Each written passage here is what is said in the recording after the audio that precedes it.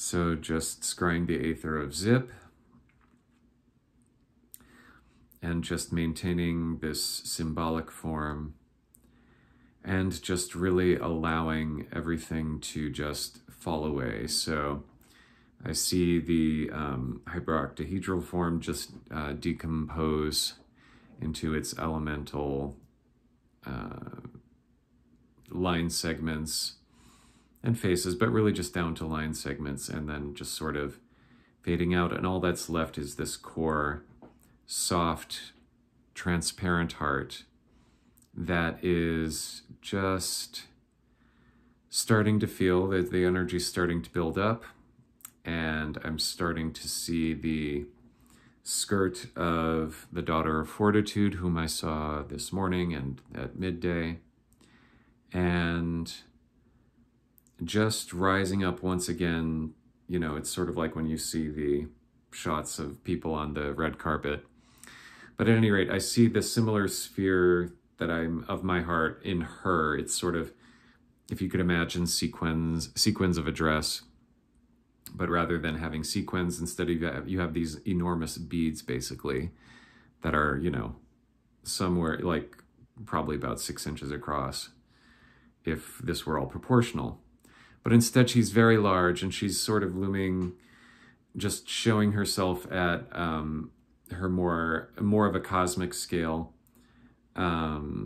Certainly, you know, rising up from my perspective, I'm seeing her, you know, as if she's miles into the atmosphere. I do understand that cosmic scale is larger, but it's big enough, it's good enough for everything else, right? So she's just growing larger and larger. And as she's doing this, the entire, it's like she's wrapping the, if you could imagine, like, you know, if you think of like a drop cloth that they used to do to represent outer space and just poke a bunch of holes in it and then shine light through to represent stars. If you could imagine that actually cloth being like a garland of stars, I think is one of the words in Enochian. I forget the actual word, maybe oblok. But at any rate, it's, imagine her being clothed like that. So this is very similar to the thelemic description of Nuit, and just generally speaking, her ability to receive all, you know, all space and time and all of that, all space-time. So, but she's very large, and she is taking that around, and it's like she's got this beautiful sequin dress, and like this is sort of like not quite a shawl, but a little bit of a cloak, and like kind of coming about her, and she is just wrapping that up, and now she's about ready to like burst forth with a bunch of energy, and this energy is being sort of tightly confined to this beam, and it's like shooting right into my heart right now. And it's like I can see, I'm feeling this sort of like come and blast me at my very, very core of my heart. And there's nothing, you know, there's no reason to, I use the word blast, but it's a beautiful transmission, right? It's highly energetic. It's highly energizing at that core level. And I can feel all of my other chakras now suddenly, the heart of those chakras, the anahata of ajna, of vishuddha, etc., is, or visuddha, is really, you know, lighting up with this beautiful energy that she's sending. And she's bringing in a lot of the chokmah energy, this beautiful variety of light, of color, variegated color just coming through and just lighting up everything around me, my surroundings, my entire energy body. And she's just bidding me relax as she does this, so I do. And I'm just allowing myself to be really suffused with this. And she's doing this with a particular focus. She's saying that, you know, because she and I have already blended our energies to a large degree, she's saying it has allowed for a greater receptivity within you of this chokmah, this wisdom energy. If you're using the Tree of Life, it is chokmah. And it's just coming through, and it's through my entire nervous system that everything is just settling in. And I'm just allowing it. And I'm just feeling this. It's like it's turning on this universal. It's like my entire system is sort of really getting finely attuned to this non-dual, universal, benevolent energy. And it's like, it's not to say that this isn't in any of us at any given time, or that I somehow lacked it, or that anybody does, really. But really, what this is feeling like, it's hard to describe, but it's like this very subtle fine-tuning all across the levels of consciousness that is allowing this to more readily pass through what we would consider levels or barriers. And really, it's just able to like easily make, it's almost like, if you think of, it's almost like going from a very high steps or stairs that you need to like take a lot of running leap to like jump up, if you could imagine. Instead, imagine there being, you know, not even a ramp per se, but just like, almost like if you gently tap an air hockey disc and it will go all the way across the table.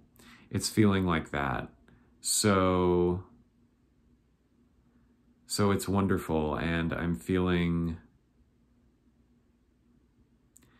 trying to look into this, see if there's anything important. And she's just says, just allow it to build up and I'll have something to say. So I'm allowing it, and I'm allowing it, and it's building and it's rising. And it's like I'm finding myself growing a little bit like Alice in Wonderland. And it's like I'm looking across from her, and she's saying, now you understand, now you understand. So a lot of that Bina energy. And she's saying that a couple of personal things. But really she's saying that she's saying to rejoice in wisdom and in understanding that which you have, that which is set aside for you to discover. So this is generally speaking to anybody who may be open to this. And it goes without saying that her beauty is wonderful if that's something you are focusing on, right? And there's still this desire, this sudden rushing in of wanting to worship, you know, it's literally like that. And it's a real delight, you know, that of wonder, right? That vision of wonder. There's no doubt about that. What I'm seeing, basically, I'm omitting a lot of stuff here, so let's go ahead and go for it. Beautiful, you know, feminine form, a goddess-like form, rich with color. Not always what I see. When I first saw her initially, I saw her in this long dress, kind of a princess cut, a lot of these massive beads, you know, like if things were proportional, like about 6-inch beads, almost like oversized Christmas decorations that you would hang, Christmas bulbs. But, you know, crystalline, right? Semi-transparent, white, the entire dress very white, or a translucent kind of white. And just all the way up, and just really just a very, as I say, a divine radiance about her, right? But now it's sort of like blending in some of that Chokmah energy. It's like, imagine her like stripped down, you know, nude, beautiful, radiating all of these colors at once. It's like watching her hair, watching the entire background that I'm seeing her in. It's like this very trippy, very colorful, a lot of just very bright primary colors.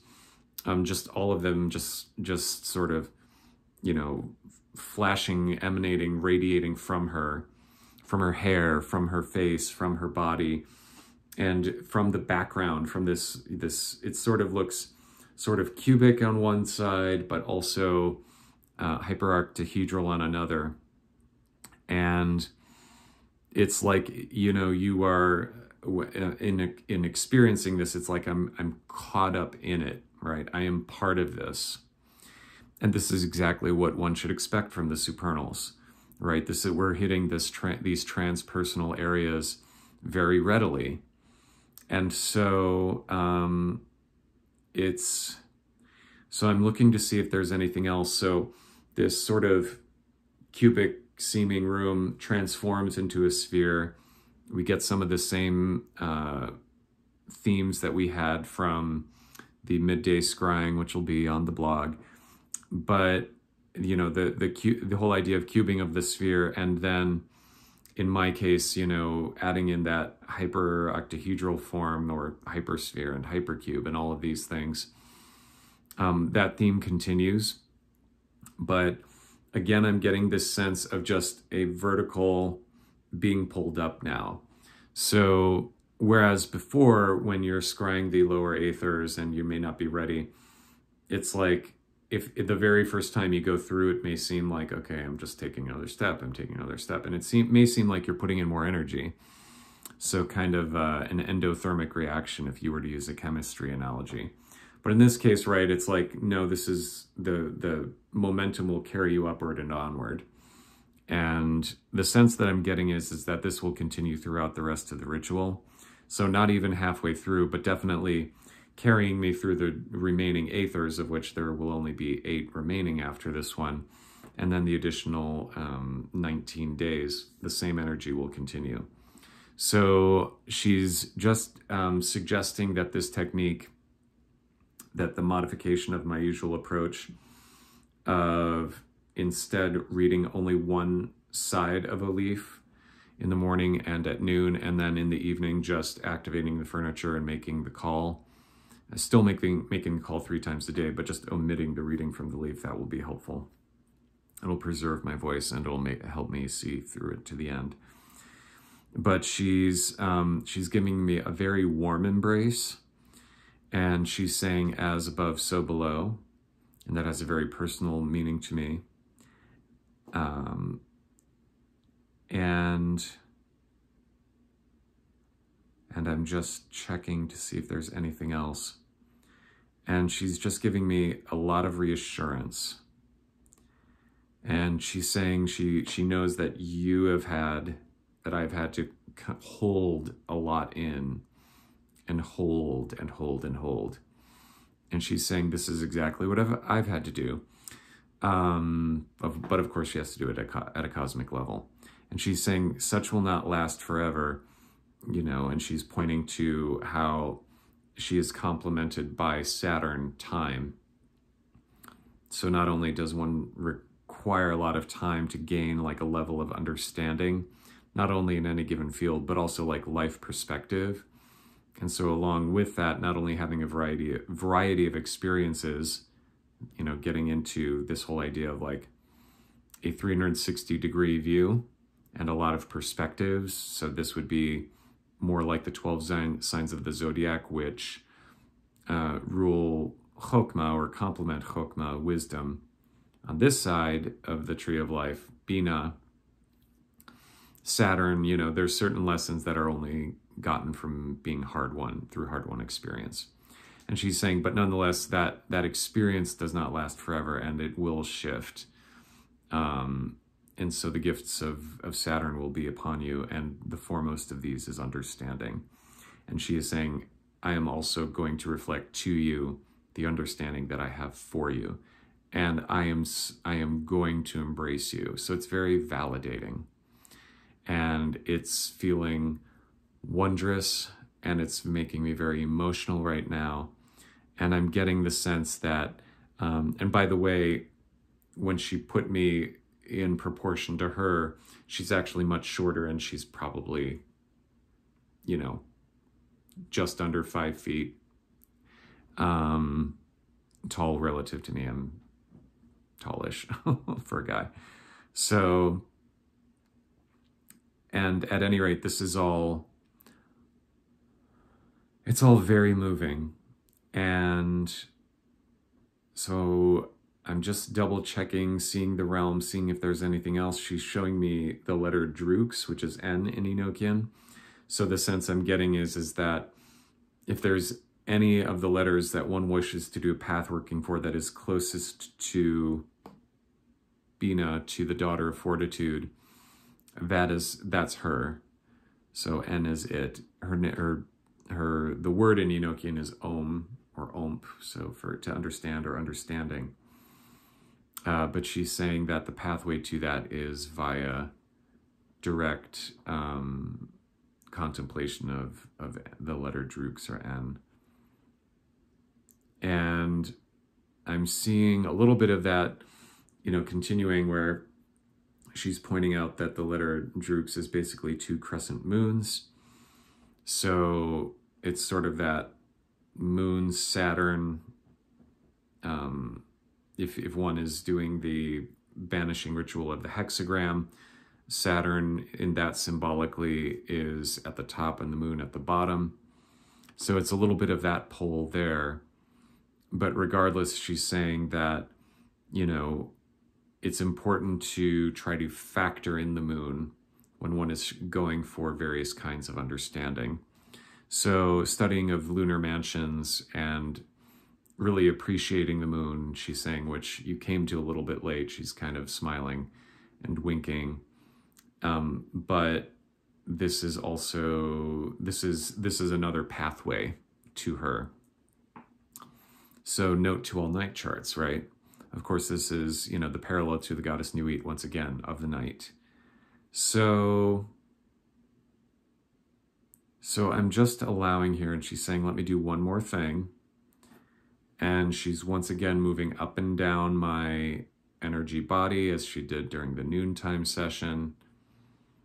And she's just saying that she will always help me remember. And this has a very, once again, a very personal but also emotional meaning to me. So I'm trying to see if there's anything else. Yeah, so just once again, I mean, it's such a beautiful Aether. It really is. Going through the whole process to get here is its own thing, but really appreciating the experience of this Aether, it cannot be understated. It cannot be overstated. It is beautiful beyond description. And the best part is there are 8 more Aethers after this. So it's just a great, it's sort of like when you start reaching that final part of Beethoven's Ninth, right? When you start really getting into that ode to joy theme. It's like that. So she's showing me once again a sphere with a lot of colors on it. It's spinning. She's reminding me that, you know, within this experience right now, there is also Lil. So she's basically saying that it's like every time one goes through the Aethers, it's like there is like a little bit of a leveling up each time. So even though, yes, you're facing the abyss, you're also, and you reach Zip, it's also like you're kind of getting a higher and higher level of an experience of these Aethers. So they are definitely worth revisiting. I've yet to to scry the Aethers and then say, well, that was a drag afterwards. You know, it's like, that wasn't as good as the first time. No, they get better. But anyway, the point here is that a lot of these energies normally associated with Lil are already here in Zip, and she's saying that that will be an even richer experience of Lil when you get there. And yeah. So I'm looking to see if there's anything else. She's just assuring me that the stuff in my mundane life will be gotten through without as much difficulty as I'm worried about. Yeah.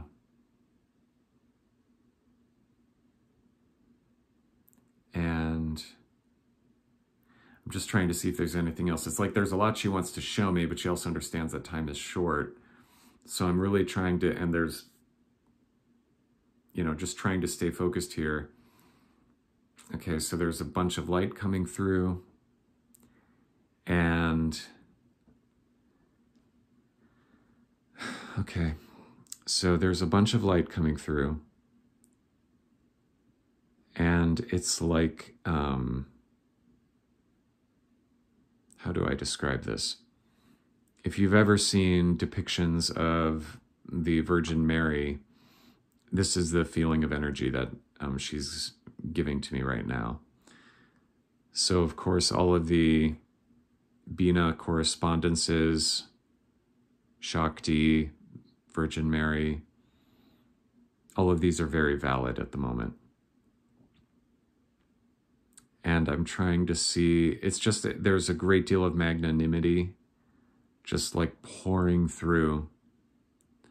And it's like what she's trying to do, it seems like, is trying to really transmit her blessing through this experience right now to all. And of course, I'm very grateful for all of this. And it's like she touches my nose and she says, that's it. So thus ends the vision.